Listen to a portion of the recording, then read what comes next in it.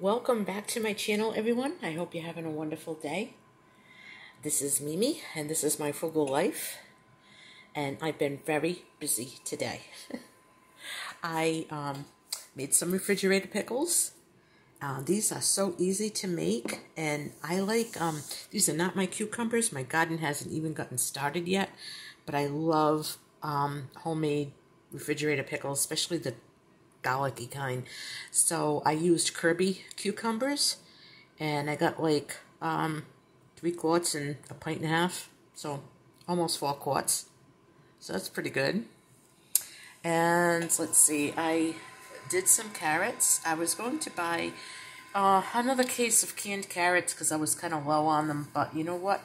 It was cheaper. Whoops, there goes the pop. It's cheaper and healthier for me to can them myself. Really wasn't a whole lot of work.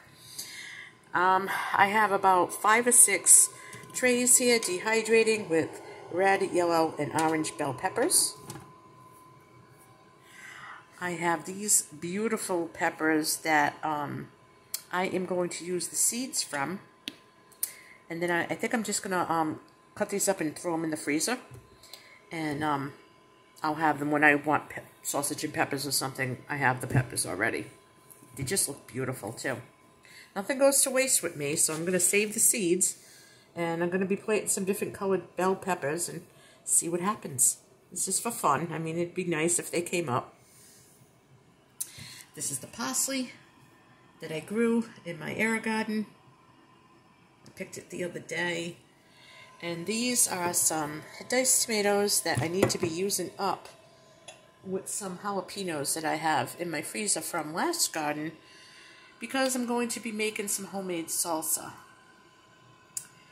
So, all I can say is, yes, I promised not to